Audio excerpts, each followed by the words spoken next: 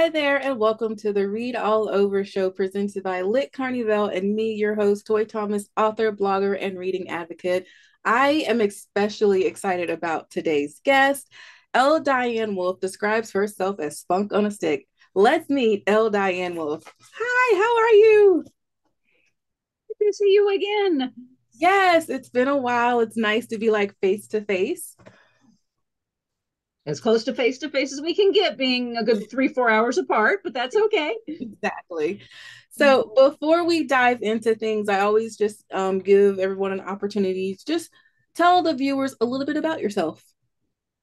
Once again, L. Diane Wolfe. I am happily married and living in North Carolina with two cats, no kids, two cats, no waiting.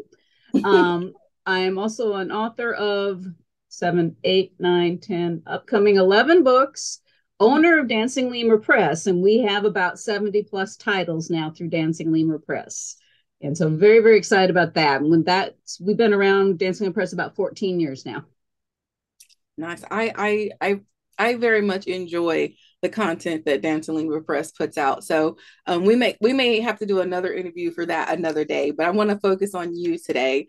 Before we get into the four segments of the show, I know from personal experience that you have had a couple of opportunities to appear at like conferences or book fairs as a programming guest.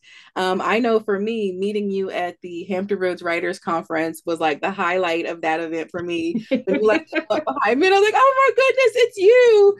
So, tell us a little bit about your experience being, a programming guest. What kind of things have you done? Called a bunch of different ones over the past 20 or so years. And actually, the delight was meeting you because you were so excited. I was like, someone's excited to meet me. I love it. I was. But the funny thing is like I said, some of the concerts I've done in Virginia, South Carolina. I've done ones that are just book festivals and ones that are actual conferences and stuff. And it's funny because my nickname is Spunk on a Stick. I've had people come up to me and it's Spunky, they don't even say my name. They just say it's Spunky. I've heard my name yelled across a bookstore before. It's Spunky. It's like, okay, I'll take it, whatever. Some of the fun ones, like I said, that one at Hampton Roads Writers Conference, that was a lot of fun. Probably the biggest, neatest one I did was in Louisiana. Um, Jessica, one of the authors from the Insecure Writers Support Group and Anthology, TikTok, Jessica Ferguson. Yeah. She recommended me to come down there, and when they contacted me, I was like, "You do know I live in North Carolina?" Like, "Oh, sure, we'll fly you down." I'm like, "I'm going to Louisiana. This is fun." But that was especially neat. Just like I said, it was it wasn't as much smaller, but it was very intimate, and it was just kind of special because my very best friend had just moved to Texas, and I was like, when am I going to see her again? She drove in because she lives in South Houston and drove in for the conference, so I got to spend the whole weekend with her too. Great excuse to connect with a friend. Yes. Yeah. I love that. That's so cool. All right. Well, thank you so much for just sharing a little bit of that. Like I said, for me, it was a highlight. It's one thing to go to these different events and, of course, learn things and pick up, reading materials. But after following you on your blog and Dancing Lemur Press and just for a while meeting you, it really was a delight. And now I get to interview you on my channel. Yay. So A lot we're of fun. yeah. So we're going to dive into the first segment of the show that I call On the Bookshelf. This is where I get to know a little bit more about you as a reader. I feel like all writers should be readers. I'm Mm-hmm. not going to tell people how much to read, but I feel like if you're going to, do the craft, you should study it a little bit. Yeah. So my first question for you, let's see, oh, what is your preferred book format as far as your consumption? Is it, digital, print, audio? How do you like to enjoy your books? Usually, with fiction, it's kind of split between doing it as an ebook or a physical book. When it's like nonfiction, as far as like inspirational, instructional, a marketing book, I like to have a physical book because I'm a highlighter. Exactly. You want Yeah, for those of you who don't want to touch your books, sorry, I highlight, I tabs, it's a mess.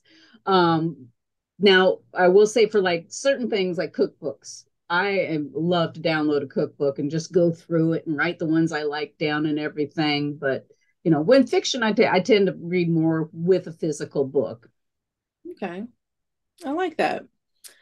Um, oh, this is an interesting one. So, has there ever been a movie or TV series adapted from a book that you actually enjoyed as much as the book? Not necessarily more, but as much as the book.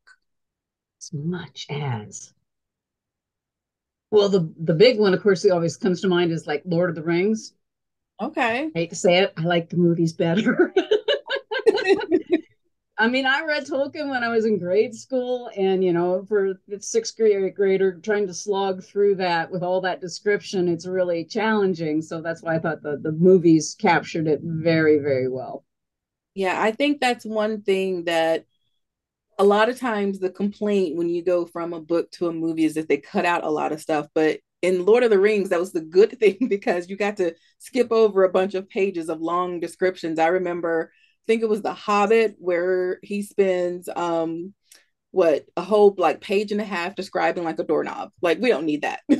Yeah, yeah. Oh, I know. So yeah, you have to skip all that because he just got to show it and you saw it and marveled at it and then you moved on.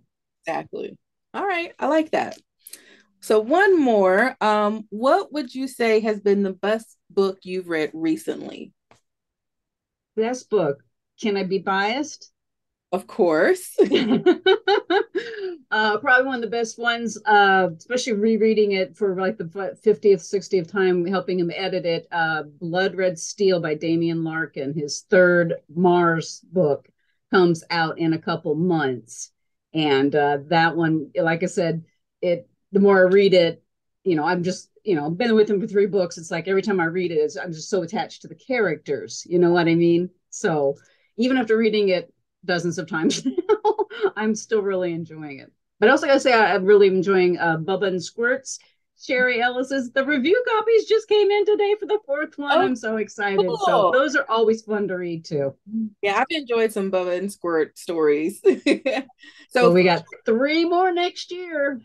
so just for the viewers, in case you're not don't know what we're talking about, these are books that are actually from Dancing Lemur Press, Repress. which she owns, yes. Yeah. Well, I know that's terrible because I don't have as much time to read other stuff because I'm so busy reading submissions, reading the books we're going to publish. Yeah. This last year, four of my own, I have to go back and reread. So that's been a lot of my reading time. And that's I think that's just kind of part of the biz. And which is I think is a perfect way to segue into the next segment because this is where we get to talk about you as a writer and your process. So let's see what I have. So this a segment I call the open book. And let's see here. So for you, when you start that creative process, when you're working on a brand new story, what would you say comes first? The character, the setting, or the story? Little bit, probably a little bit of the story, but a lot of the characters. And actually, what really always comes to me first is just one key scene with the characters Okay. that sticks. Because I mean, I don't know if you remember the Insecure Writer Support Group question last month about where do you get your ideas from. That was mine. I was the one that Oh, said mine come from dreams. So I always will dream a tiny snippet of a story. And if it sticks with me, I start expanding. Okay, what were these characters doing? And like I said, almost all of the stories I've ever written have come from a snippet of a dream. that is so cool. I would say about 50% of my stories also come from dreams. Um, and I think a lot of it has to do with the fact that I think as writers or just creative people in general, you all the time kind of have these creative things kind of popping up. And at night, Mm-hmm. when you are just kind of completely free and you don't have all these other things bogging you down, that's when some of those ideas really get to solidify in your brain. Yeah. And this is the funny thing with dreams is because you're there, you're involved, you're feeling it. So when you wake up, if you remember it, you've got strong feelings about it, and that helps writing it too. Yeah, that's really cool. So let's see. The next thing I have, let's see. Um, okay. So do you rely on critical feedback either from like paid contractors or maybe professional peers? Or are you more of a write it until it feels good for you kind of person? I will usually write it, I'll write it all out and polish and polish and polish and polish a whole bunch, run it past my husband, God bless him. He has read everything I've ever written, whether it's his genre or not, he will read it. And then it might go to a couple critique partners, and then it goes to a professional editor. Okay. So you kind of have a little process where you feel good about it, but you run it by the hubs, and then once you that's when you move on to maybe some other like beta readers. Yeah, I've read it by him first because just to give me the overall idea of the story, and Right also by do I hand? get, huh? Right by hand? No, I let him read the whole thing. And then I also want to know what, did I get the men's point of view right? Oh Does yeah. it sound like a man? That's probably one of the main things I'm trying to get from him, in addition to just, does the whole story jive? That makes sense. I mean, a lot of writers now are using what they call sensitivity readers if they're writing about like different cultures and places and Mm-hmm. that. I mean, it used to just be a matter of doing good research, but now it's so much more than that. So really sometimes getting that feedback can be critical to your story. Oh yeah, or getting even some of beforehand, because like I said, with words, these latest stories, like the shark, the one that just came out, is based in the '90s, Australia. And so I contacted Linda Young because she lives in Australia. I even contacted Denise Covey too. And the fun thing with Linda, she gave me a whole bunch of slang terms Oh, that were good. used in the '90s, mid '90s. So I had fun with those. I mean, I learned new things. Daggy pants. I'm wearing my daggy pants. That's Yeah, when you're just being all casual. I'm like, I like that. that's cool. Especially when you can tap into that little network of, I mean, all of those insecure writers in that one group being able to kind of tap into and say, hey, you live there. What can you tell me about that place? Like, that's really cool. Yeah. I mean, I could do the research, the Google and all that, figure Yeah. out where was stuff at the time, but what was it like? You Right. know, you lived it. What was it really like? Yeah, I like that. Nice. Let's see here. Do we have one more for this section? Okay. So this one can sometimes be a tough one, but I have faith in you. Oh, So you mentioned, you have going on what, like 11 titles. So I know you've written nonfiction, which I love your nonfiction. You've done young adult. Your current series is what some people might classify as like fantasy because it's a little bit of fantasy, science fiction. Of course, there's the romance element to it mhm. that I appreciate. So all of these different genres that you've kind of dabbled in, which of those would you say is your favorite to write? I'm really enjoying the paranormal romance that I'm writing now, even though, like I said, with four different creatures and the last one being more science fiction, although it does have a paranormal element, I'm really enjoying that. Probably what's easiest to write is the nonfiction. It really is. My brain works that way. I mean, I remember when I was first writing Overcoming Obstacles with Spunk. I mean, I literally had clipped all the little parts that I wanted, and I laid them all over on the floor. Okay, these all go with chapter one. These will go with chapter two because this is what that topic's. I just started grouping them that way, and it sounds like a crazy way to do it, but that's how I managed to get the whole thing to flow together. So I love writing the paranormal because that's fiction, that's fun. I'm probably a little bit better with the nonfiction. All right, I can respect that. Like I said, I'm not a big nonfiction reader. I know I should read more of it. I read a lot of course, like to maybe hone my skill or develop myself as a person. But I actually do enjoy reading your nonfiction books. I use them as reference all the time. So Well, good. That's good to hear. Well, that's the nonfiction. That's mostly what the kind of stuff I read is publishing, yeah, motivation, making yourself a better person. That kind. I mean, I like that kind of stuff. yeah, awesome. All right, so now we are going to get into the good stuff. So we're going to move on to what's called a book signing. And if it's okay with you, I want to focus on this current series that you're working on. Okay. Right? So the first question I have is, where did the inspiration for the In Darkness series come from? The whole idea, like I said, I think it started. The first two I wrote were vampire and werewolf, and the werewolf's the one that's about to come out or has just come out. When I think it will just come out by the time everybody sees this. Yeah. Um, Those two I had written several years ago, polished them, but I just never had time to do anything with them. But I kept thinking, both of these characters they're in darkness, and of course it's romance and takes love and love to bring the light and bring them into the light. And that's when I was like, okay, what could the other? It can't be just they're short. It has to be, if I'm gonna make a book, it's got to be at least four.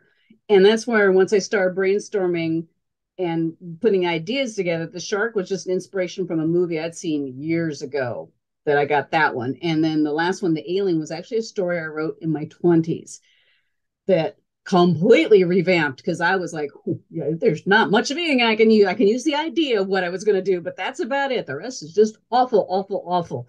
You get better as you do it. And like I said, once I had that, I was starting to call it Four in Darkness. And I was like, well, what if I make them novellas? What if they're individual and they're just ebook? What if I keep writing more? Well, I can't stop it. I call it four, it's done. Hey, So that's where, and I do have an idea for a ghost one. I've got the most amazing ending in the world. I've got a beginning. There's just no middle yet. I'm excited. I mean, I can't speak for everyone else who's, reading and reviewing the books, but I love the fact that they are novellas. I typically, when I sit down to read fiction, I do want it to be long or I want it to be super short, like a short story. But I am Mm-hmm. finding that just consuming it in this like size, it's just enough to kind of draw you in, and then you're like, oh man, I can't wait to see what the next story is. Like it's very much reminiscent to my days of reading like comic book series and Mm-hmm. getting to that next story, but being satisfied with what I got from the first one. So I hope you do get more inspiration to do more. Well, if I can get that saggy, find the middle. I have no middle at the moment. I mean, I'm seriously, the ending is killer. And again, the ending came from a dream. That Wow. the ending was the dream. And that's why this one I'm really struggling because it's the very end. And I'm like, okay, how do I get to that point? Well, fingers crossed for you. Yep. So the next question that I have is so, and again, I understand the nature of, writing and publishing. So if you can't answer this one, I'll understand, but I'm going to ask because maybe you can, and us fans will be like, ha. Is there anything that at some point is going to tie these stories together outside of the In Darkness theme? No, they're just that is going to be the theme. So, like I said, once all four are out, if I haven't, by the beginning of next year, if I haven't got that ghost story going, I'm just going to be like, okay, we'll do that someday for fun. I might really put all four in a volume and call it Four in Darkness and have it as a physical book so that so I can have a book too. Because it's nothing funner than, and you have to agree, than holding your very own book. Oh, And it's yeah. kind of hard to sit here and hold my little iPad and go, yep, that's the cover. Yeah. Having a physical copy is like, there's something special about that. Yeah. Mm-hmm. All right, let's see. And lastly, for this segment, the stories that you've come up with, they're so creative. They're in what you're doing with some of them, like the vampire, and the werewolf. Haven't read that one yet, but I'm just assuming. You're not necessarily starting, creating something brand new, but you are coming up with really creative like twists on these tales that maybe seeing something from like a different vantage point. And so I know I was definitely caught off guard by the way the shark story played out. So like where do you think that kind of inspiration to come up with these twists and turns that don't completely rewrite the story but actually improves on something that's already like a staple? Well, like especially with like the werewolf and the vampire. I mean, there's been a million stories about those, and so I just had to just do something a little different. Treat them more as a person that just happens to be a vampire. Like I said, they didn't even have to be vampires going on that quest. They really didn't, but it worked to make them. That gave it something a little more danger, for the girl going along with them and everything. And then, of course, with the shark, that was easy. I guarantee there is not one romance book out there with a shark. Not one. That story was the one where I was just like, she's really got something here. And with the werewolf one, like I said, it's most werewolf, more werewolf movies, they're mean, they're gonna rip your, they're gonna kill you. And then most werewolf books, he's the alpha male. Or Right. maybe she's the alpha male, one of the two, all big dominating. So I went with a very different direction on my werewolf. I did not make him at all an alpha male. Wow. I am so excited to read this book. Really enjoyed the series. So, but yes, all right. I'm gonna stop fangirling. And Well, I'm glad you're enjoying. I really am. yeah, I mean, well, that's why I mean, I do these interviews totally just as a book lover. You know, when I meet an author or discover their work and I'm like, let's talk about it online. I want other people to like see me geeking out over these stories. So let's move into our final segment. This is the silly section of the interview where I just ask like some random questions. Sometimes asking random questions tells you a lot about the person. Sometimes, but we'll see. We'll find out. Don't judge a book by its cover. Your first question: what would be 5 songs that would have to appear somewhere in the soundtrack of your life? I can go with my 5 favorites: Last Chance by Shooting Stars, Ice House by Ice House, Voices of Babylon by The Outfield, Learning to Fly by Pink Floyd, and 10538 Overture by Electric Light Orchestra. Oh, that's right. You really love them. I've seen like you blog about them. Well, here's the crazy thing I do. I make favorites tapes. My husband's like, I couldn't put my favorites, but I have my ultimate favorites. They're all nice and in order. And then all my favorites after that. And that's like 12 more discs, CDs worth, playlists on my iPod. I put them on discs too, just to have them. So Absolutely. yeah, I hate to say it. My top 20, I definitely could rattle them off in order. Wow. That's good. I definitely feel like music is just part of if you're a creative person, you've got to tap into music at some point. So I love it. All right. So this next one, this is just one of those ones I love throwing in a question like this just to kind of pick with people. So it's not I'm not gonna be mean, but let's Mhm. say you lose a bet and you have to be stuck with one hairdo. Now, I love your beautiful hair, but imagine for just a moment that you have to be stuck with either a mullet, a mohawk, or an afro. Which one are you going with? Oh wow. Oh, let's go fun. Afro. Yeah, I would totally go that route as well. I feel like that would be fun. All right, and so the last one, this is just me being the geek girl that I am. I love all kinds of stories, but I think a lot of my love for the stories as an adult started from as a kid, reading, stories of Peter Pan, but then also reading a lot of comic books. And so Mhm. I'm very much like into that idea of like the superhero. So if you were going to be a superhero, what would your superpower be? Probably, oh goodness, somewhere between invisibility or flying. However, the chick from the second Deadpool movie, what's your superpower? I'm lucky. I'm like, I love that. I loved Yeah, her. I'm like, she really is. It's like yeah. she's like invincible because she's lucky. It's like that one would be kind of fun too. I would love to have Domino's power, just to whatever you do, just have good luck. Yeah, I mean, it was so funny. It's not a superpower. Yes, it is. No, it's not. Yes, it is. And it works for her every time. So Yes, and it does. So we'll go with that. exactly. I love it. Well, we have come to the end. I've had such a good time. Again, I love the fact that we were able to kind of, meet face to face again. Before we wrap things up, go ahead and tell the viewers where they can find you or your work online. Well, you can find most of my books available anywhere online as ebook or in print. And you can find me at spunkonastick.net. or .com. It comes up both ways now.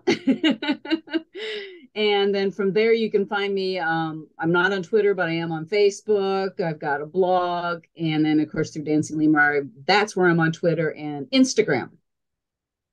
So Nice. that's where I actually have a lot of fun with the Instagram, even though it's Dancing Lemur Press, because one picture will be our book stuff, and the next one's usually my cats. So I like that. if you like cats, follow Dancing Lemur Press. You get to see a cat every other picture. Very nice. All right. So we are wrapped up, everyone. Be sure to stick around for the credits because, I always have something fun to share there for my Patreon subscribers. Diane has something very special just for you. And until next time, guys, stay safe, be blessed, and have fun reading.